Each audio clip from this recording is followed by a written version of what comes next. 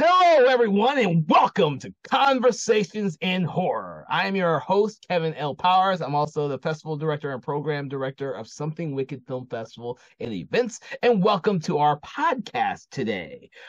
Today, we're going to discuss a film that's a little bit near and dear to my heart. A little bit. And it's also one of those films that you can't help but enjoy, whether it is an actually good film or not, because what film out there isn't made better with the presence of Bruce Campbell? So today we are discussing the movie Evil Dead 2, which is one of my favorite films of all time because I never get tired of this movie. When I was rewatching it before, I was laughing my ass off just as though I had seen it for the very first time. And to help me discuss this film is one of my favorite guest hosts, Sarah Panozzo. Oh, hi. We are going to be discussing this film, and I hope you enjoy today's podcast because it is a special one because of how much fun it is. So we're going to jump into this, Panazzo, and I have to know whether or not you saw this film when it originally came out, or if you saw it later in your young life, and what was your impression of this movie? Well, seeing as how I was just a twinkle in my parents' eye when the movie first came out, it was very interesting to view it the first time in college completely trashed. I think we actually did a marathon of all three, so you didn't have a choice whether you were going to like it or not. It was one of those things if everybody was drinking. We had these horror movie nights. We did it with Paranormal Activity and all these other ones. And that was just one of the nights that we were like, how have I never heard of this? How have I never seen this? And it was just so much fun. Arguably, when I rewatched it last week or the week before, it wasn't that much fun because I was sitting by myself and I was like exhausted from work, but I was like, I still appreciate everything about this movie, from the effects to the comedic everything that is done in it. I mean, it's a classic, and it's a very well done classic. Which is very odd to say because this is one of the reasons why it's so it is a diverse film because it's not one of those classic great movies that you always are talking about. Oh, Martin Scorsese did this amazing horror film called Evil Dead. No, no, no. This is an early film from the acclaimed director Sam Raimi, and he has nothing but great fun doing this movie. And it all doesn't have to make sense because you are laughing your ass off, being scared and overjoyed with the antics that happened to Bruce Campbell. Now, when I first saw this film, I actually saw it, I think a year or two after it was released. I can't remember exactly. As a bootleg, a friend of mine had given me this movie as a bootleg copy and said, Kevin, you gotta watch this. This is the greatest horror movie ever. And so I watched it not having seen the first one, so I didn't know what the hell I was getting into. I just knew the movie was VHS tape, everyone. A VHS tape, a label that said Evil Dead 2. And I watched it and I couldn't stop laughing and I became a huge fan. So much so that I had to go out and watch the first film and I was disappointed at the first film when I first saw it. It can be a little disappointing if you see the Evil Dead first, Evil Dead 2 first, and then go Yes, back. it can.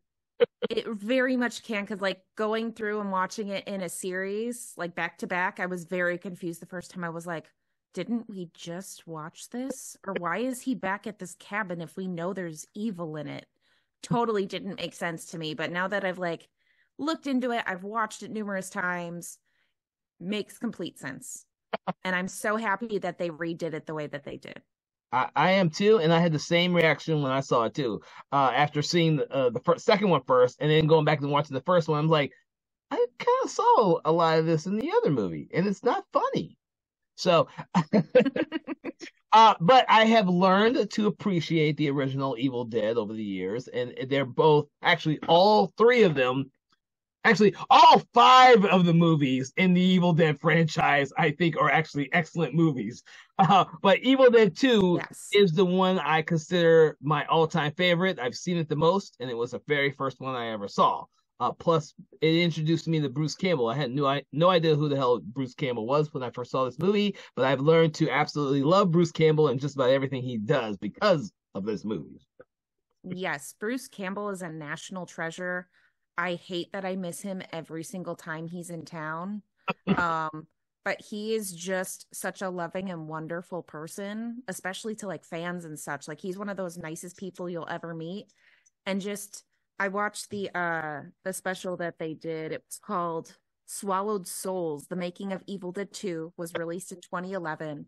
And watching all the antics of the behind the scenes footage they did of the test takes of going through the house and just all the crazy stuff they did on set and how much fun they had. I mean, Bruce Campbell and Sam Raimi met when they were like 16 and in high school, and they basically started this giant family of movie creators who all met in like college and then went on to do Evil Dead and Evil Dead 2 and all these other projects after that. So it's really cool how childhood best friends could keep the goofiness and silliness up to do these movies. Like they kept joking during Swallowed Souls that Bruce Campbell must have had like a girlfriend that he stole from Sam Raimi at some point because Sam Raimi kept like torturing him doing certain scenes. So that was one of the big jokes, and also how Ted Raimi is like just a punching bag for Sam Raimi for any character crazy stuff he needs to do. Oh yeah. Well, over the years, I've kind of gotten the impression that Sam Raimi uses a lot of his best friends as punching bags while being very Yes. professional to everyone else. Well, apparently one of his favorite things growing up was the Three Stooges, which he's tried to put into each thing, and it shows through his comedy. I mean, like you've got the scene where Ash is like bouncing and the deer head starts like bouncing and singing and everything starts like laughing in unison, and it's like this is very like Popeye or like early cartoons humor. So it truly shows in his comedy from it, but then as funny as it is, it can be equally as terrifying. Like I know the first time I watched Evil Dead 2, I was thoroughly creeped out by the dancing Barbie scene. But I mean like this the prosthetics and stuff like that, like they're fantastic. I mean, They, everything is super gory and gross, and all of the stunts and everything are just so well done. yes, and they have stood the test of time. Even though there are some Yeah. claymation effects in there, some of the stuff that he did in that movie is just simply amazing. Even now, when I rewatched it, I was like, "Wow, this is still holds up really well." And it's funny because there's certain scenes where like you can see like the pulleys and the rigs and like these there's a part where I guess they like accidentally split the possessed Henrietta suit, and so like when he's spinning when I say he, it was Ted Raimi in the suit, but when Henrietta's spinning around in the air, you can see this giant hole in between her legs where the suit ripped. But there's so much fun behind it, and there's so many good things, like the fact that they made a semi-practical uh chainsaw arm is really cool. And then just the weird camera stuff they did where they were like, we want to try this, and they did it, and they were like, that worked surprisingly well. Let's do it again. That's the one of the things I really enjoy. You bring up something really phenomenal about the film is some of the creativity with the cinematography and some of the stuff that Sam Raimi and his crew did, sometimes by accident and sometimes by trial and error, I guess is the best way to put it. Because Raimi has talked about this numerous times on some of the stuff that he and his crew created for both the first one and the second film. Yeah, I mean it's really interesting because you look at like the special effects teams, whether it's the prosthetics or the actual effects themselves, and the crew is so big and popular now, like they are all masters of horror at this point. I mean, even the composer has done multiple horror movies at this point. So Mm. everybody who came out of this basically just they knew what they wanted to do. They were like, well, we know we can kind of enter the film scene by doing horror movies, but we also love comedy, so let's do both. And then like they've made such a name for themselves just from this one film that they've gone on to do so many other things.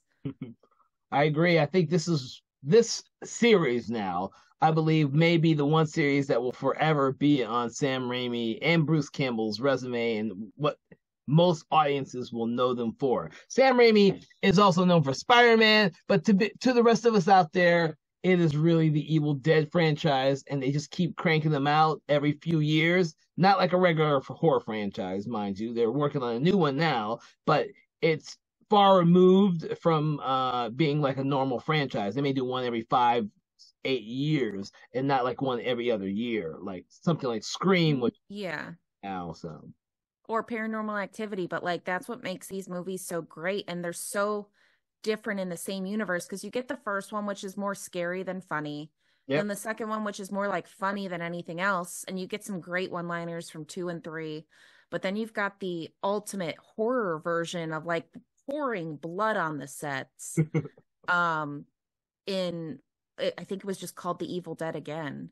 Yep. Um, and then the newest one, Evil Dead Rise, one of my favorite horror films of the last few years. I Yeah. mean, the kids in that movie are going places. They went places with those kids that people did not think was acceptable.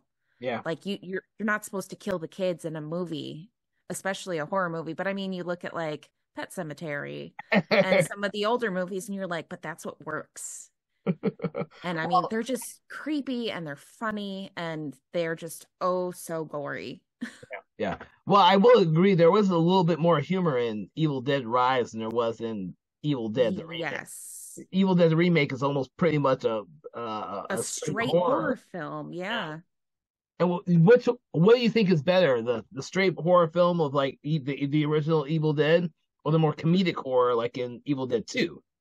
I think the fact that it's comedic, like Evil Dead 2, is what has made it stand the test of time. Because, Mm. like, people know Bruce Campbell and Sam Raimi from the first one, but the lines that everybody says, like groovy or like, this is my boomstick, all from the comedic sides. I mean, there's so many good one liners. Some of Bruce Campbell's best acting is him attacking himself with his hand. I mean, it's an iconic scene. And then he cuts it off and replaces it with a chainsaw and then saws off the shotgun to make it a sawed off shotgun with his chainsaw arm. Then goes back in time to fight evil. I have to say that with each of the films in this franchise, or the core films in this franchise, they managed to change up each of the genres, like we discussed with the first one's more or less a Yes. straightforward horror. Second one's got this horror comedy going on, and of course the third one is a medieval, medieval It's more comedy than it is fantasy than it is horror at all. They just went straight for the comedic aspects of the film, mixing it with this medieval film. right. And that's not even including the TV show Ash versus Evil Dead. I mean, the series is so wide at this point. And then you get like the fact that Army of Darkness was supposed to be the sequel, but the who was it, like one of the producers or whatever was like, no, let's kind of redo the first one and extend it a little bit because we want to kind of keep with that. And Sam Raimi didn't have the rights, so he had to reshoot essentially the whole movie for the second one. Yep. So that's why we have that, instead of using like cuts or whatever from the first movie, you get a brand new movie with just two characters. Yeah. But Unfortunately, if you're listening to this and you don't realize the rights issues with the Evil Dead is all kind of screwed up. And I only know of this because I've read the Army of Darkness comic books and the Evil Dead comic books, which are completely separate because the rights are held by different companies, which is so crazy to me. If anyone reads the four color comic books, the Evil Army of Darkness franchise has been going on probably since the original movie ended. But the Evil Dead comics have not gone on as much, but they are completely separate because the rights are all over the place. So we well, get and go ahead. go ahead, Panozzo. I was going to say it's crazy that with the rights and everything too, because like this second one was um made by the Rosebud Releasing Corporation, which is not a real thing, and that was the only film released by them because of the severe X rating. They didn't want nobody wanted to dirty their name with this X-rated movie. And the fact that it became X-rated and it was unrated released in theaters made it so great, but it also explains like all the different blood colors throughout the film. Like they didn't want it to be X-rated, so they were like, well, if we change the color of the blood, that it'll be different. They're not going to care. And they're like, no, it's still an X rating. So they were just like, you know what, we're gonna. But like the people releasing the MPAA was like, it's not the same movie if like we cut out the things that make it what it is and Mhm. make it an R-rated movie. So just say we did not rate it and review it, and it's an unrated film. Yeah. And that's why we've got this wonderful, gory, hysterical movie that has inspired so many other things. Yeah. I mean, the spin-offs from this alone are insane. They are, and I have to agree with you on this. I'm really glad that at the time this was released, it was released unrated. There wasn't many movies being released unrated. The other big one would be, of course, George Romero's Dawn of the Dead, which was released unrated. But that was something that didn't happen a lot because theaters were afraid of releasing them, or they became afraid to release them. So I think a couple of years right after these movies were released, or we wouldn't have these two movies Yeah. if not for that. I mean, imagine if they had cut it down to get an R rating. Oh my God. Yeah, I don't know. It would definitely wouldn't be the same thing that it is now, and I don't think they would have gotten a third one. Oh, that's it. That's an interesting point. You're probably right about that. Huh. Yeah, and I mean, there's so much heart and everything else that went into this. It's just kind of insane. I mean, and they had so many like not necessarily backers, but they had so many people on the sidelines cheering them on. Like Stephen King was one of the main people who got this movie filmed because I guess it was during the time he had like his 6 or 7 movies coming out like year after year after year. And he was like, no, I saw the first one and I loved it. And I need his producer was Dino De Laurentiis. He Mm-hmm. was working with him on Maximum Overdrive. And he was like, no, I need you to fund this film. And Dino was like, okay, I'll give him a shot. And that's what he did. And that's when they created the fake company to release the film and everything. But like Stephen King was like adamant about this, like, no, give these people the chance. They know what they're doing. And I mean, you look at what this has done. Like I said, it's created so many things. There's even a the Elvis Dead, which is a UK stage show where it's retold by Elvis, which I think is even funnier when you look at the fact that Bruce Campbell then was in a movie called Bubba Hotep as a Oh. guy who thinks he's Elvis, or maybe he is Elvis. That's another one of my favorite Bruce Campbell movies because he does it so well. Which brings me up, I would have to definitely put that one on one of our lists to actually watch, Bubba Hotep, because that one's not on our list. Yeah, that one's got one of the best name drops of all time. And like I said, Bruce Campbell as Elvis is just it's a beautiful thing. I mean, Bruce Campbell in general is a beautiful, wonderful character. And watching him do all these like facial expressions and him with the possessed face and all of the different makeup things that they did to show it is just phenomenal. So let's talk a little about Bruce Campbell because I do think that my enjoyment of this entire franchise is mostly because of Bruce Campbell, and I don't think I would have rewatched him as much as I have lately if it hadn't been for Ash versus the Evil Dead. Yeah, right. Yeah. See, Yeah. I'm getting confused in my brain. I'm thinking of Ash versus Army of Darkness, and that's the title of the third movie. Uh, Yeah. um, but the thing is, I had put these movies to the side for a very long time. I hadn't watched them in a while until the show came out, which I guess it's been off the air for what 3 4 years now. Yeah. Or 2018. So 6 years. What?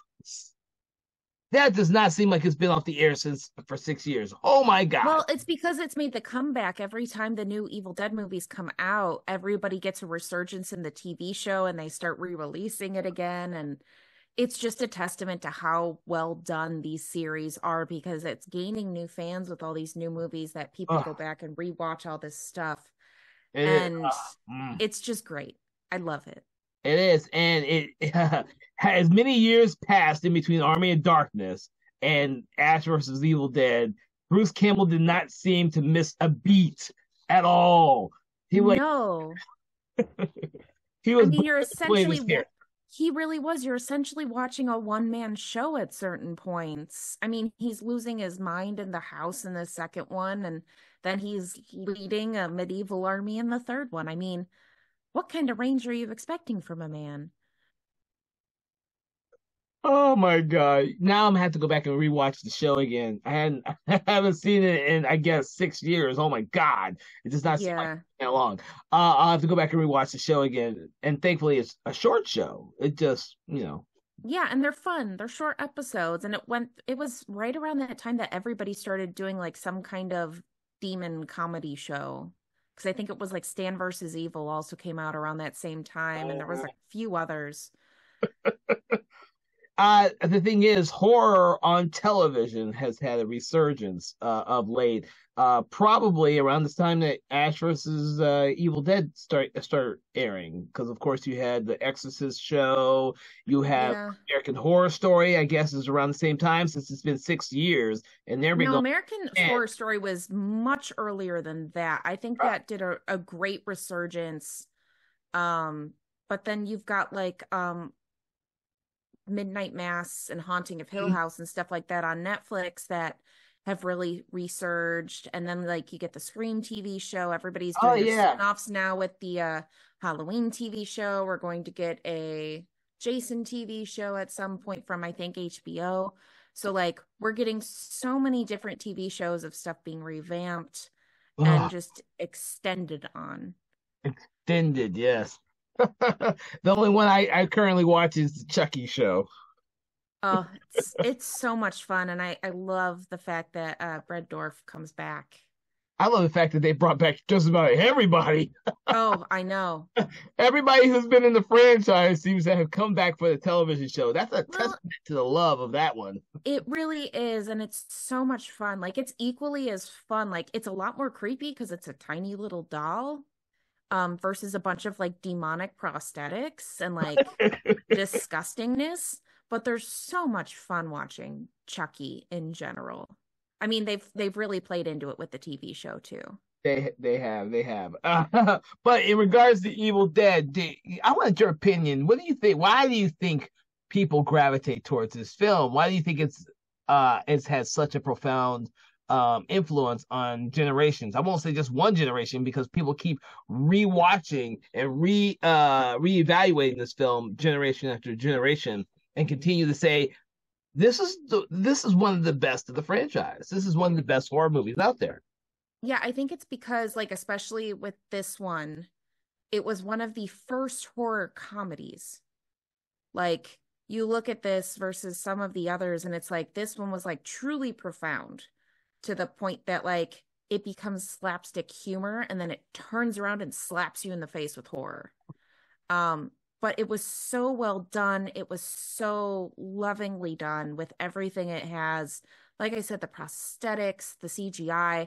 CGI is a little dated, but for the time, I mean, the stuff that they were doing with like puppets and everything else, the suits, the makeup, it's all so well done for the time. I mean, you get like big people like Nicotero out of this and like Hmm? Kurtzman and just so many others that have then gone on to do so much bigger and better things. And this was their stepping stone.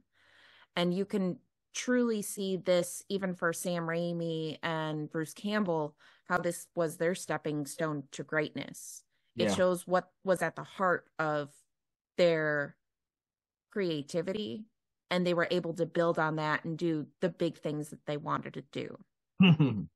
So, like I said, at the time, horror comedy, one of the firsts. And it's definitely coming back over and over again.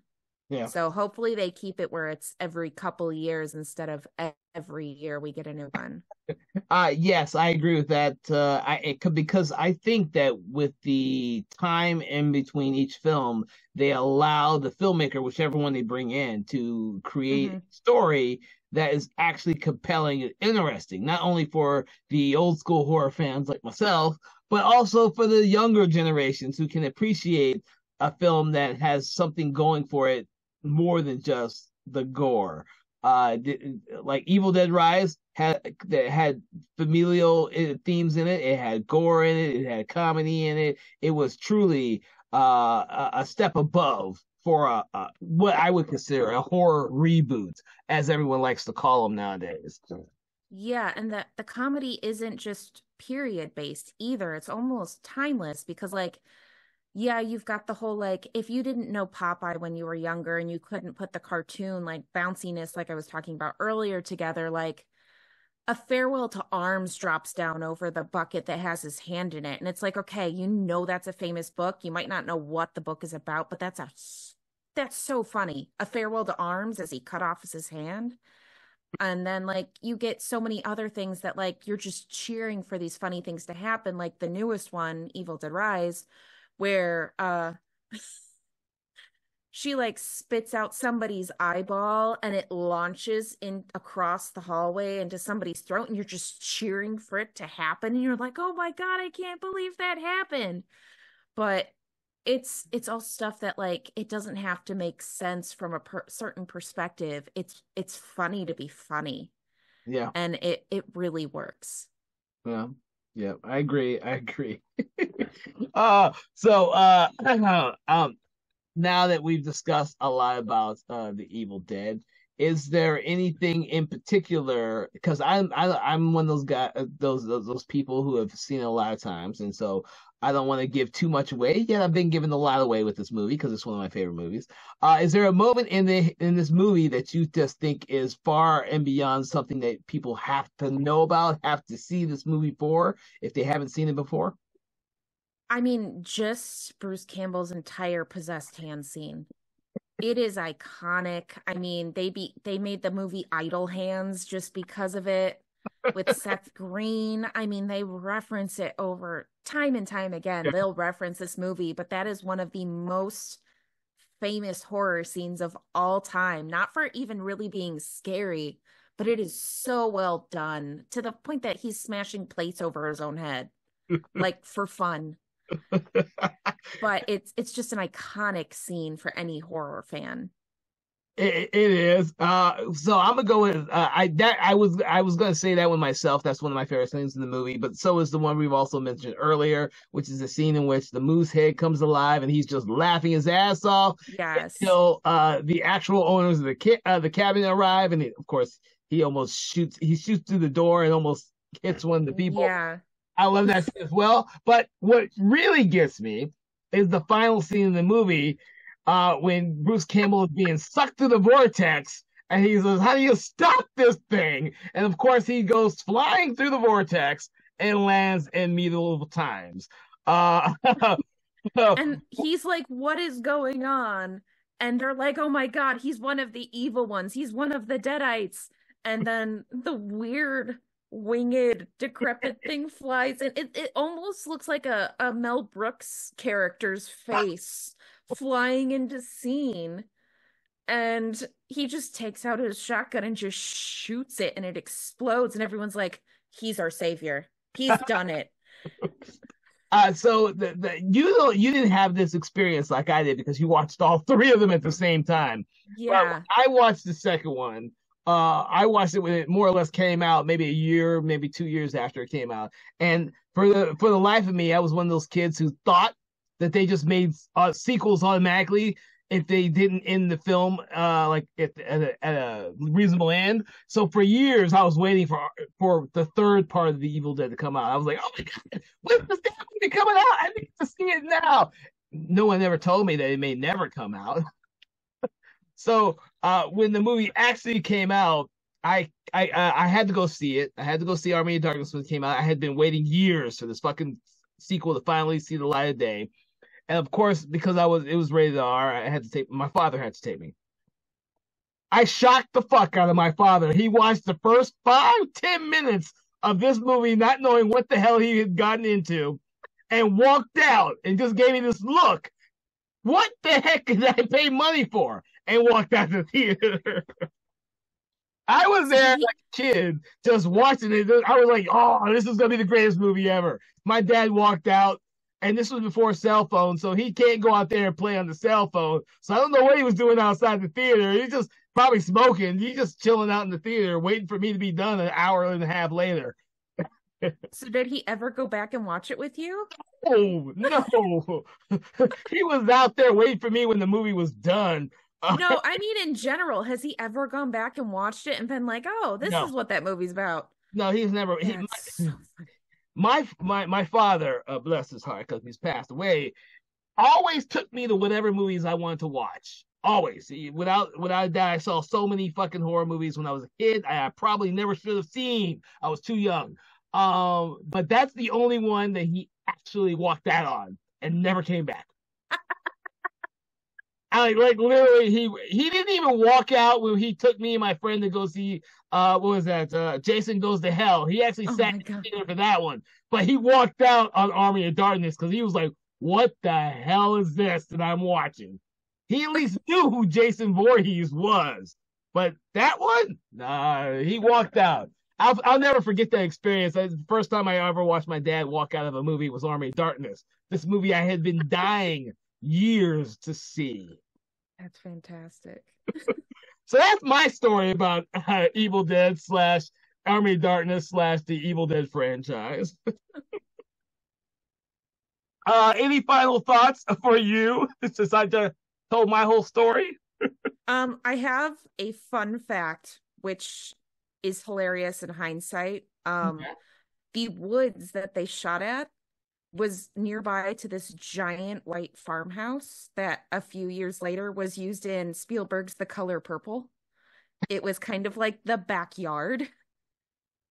So they just had this decrepit, like, cabin in the back that they decided to shoot a horror movie and then, made like one of the most popular movies of that like decade right next door. And all of the inside sets for the house were shot in a junior high down the street.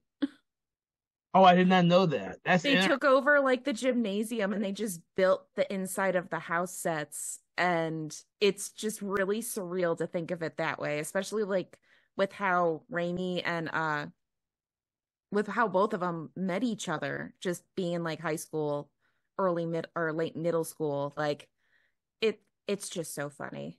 Was it their high school that they shot this in? I don't believe so because I believe it was Oh, all in Wadesboro, North Carolina, and they grew up in Michigan. ah, I know gotcha. they shot some of it in Michigan. I'm just not sure exactly how much. Hmm. Okay. Well, interesting. Something for maybe another episode for when we discuss the original Evil Dead or, heaven forbid, Army of Darkness. Uh, and with that, I want to thank my guest, Sarah Panozzo, for joining me on this episode of Conversations in Horror. Yes, thank you, Kevin. Please, for all of you out there, I hope you've enjoyed this discussion. Also, seek out some of our other episodes. We've discussed a lot of great horror films in the past, and we have a lot of stuff coming up for you. Please remember to subscribe to us because without your continued support, we cannot continue to do these amazing episodes of discussing the craziest horror films out there for you. Uh, with that, I want to thank you for joining us and have a good day. Conversations in Horror is a Broken Lighthouse Pictures production, produced by Kevin L. Powers, executive produced by Kelly A. Inoka, and originally filmed via Zoom technology. Conversations in Horror is hosted by Kevin L. Powers and co-hosted by various horror film lovers and filmmakers. To learn more about Mr. Powers, please make sure to check out his Patreon page and other social media platforms. Conversations in Horror is copyright 2024 Broken Lighthouse Pictures production.